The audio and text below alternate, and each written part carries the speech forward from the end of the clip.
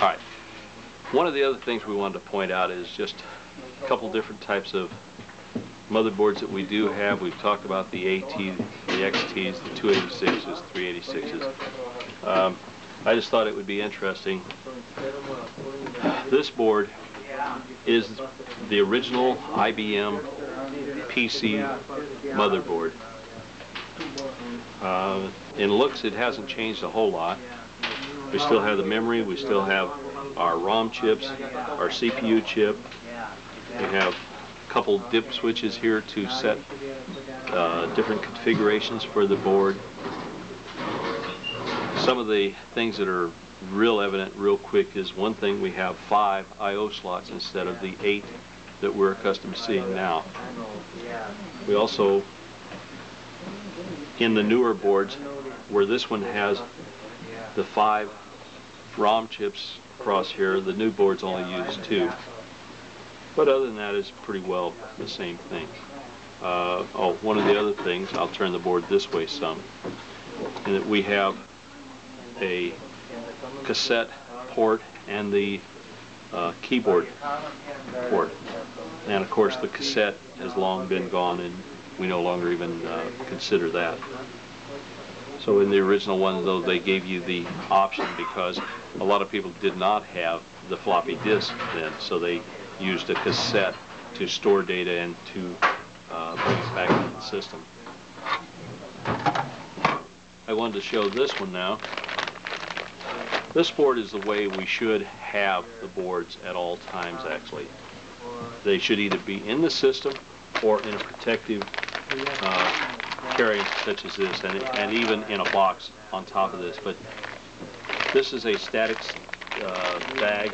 It helps to dissipate the static so that we won't mess up our RAMs or ROM chips. Now this is the standard AT board that we would use.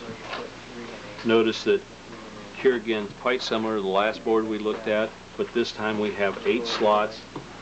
Up in the corner here we only have 1 port for the keyboard. We no longer have the cassette port.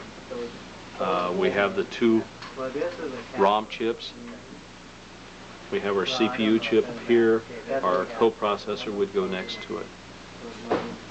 So other than that, it's still quite similar to the original PC board. When they upgraded to the 286, they pretty well kept this style, except using the 286 board. Now, just for a change, I'm going to throw in one more board, and this was just... This one is quite different. Now this is the Apple IIc motherboard. This one has everything built onto it. Power supply would sit in this area. These are the memory chips this direction. CPU chip. Well, the CPU chip would be plugged into here. We have on the back end of this, we have several I/O ports, because on the Apple IIc we have no I/O slots. Everything is built in, everything is controlled through the motherboard. So this board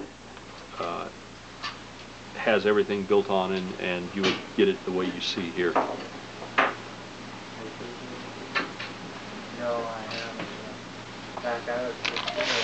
We'll drag all these back out one more time, just a quick, and I'm going to kind of stack them together, see if we can get a little bit of idea. Anyway, so that's our 3 really unique motherboards at this time. And again, we'll go into more and more detail as we go through this.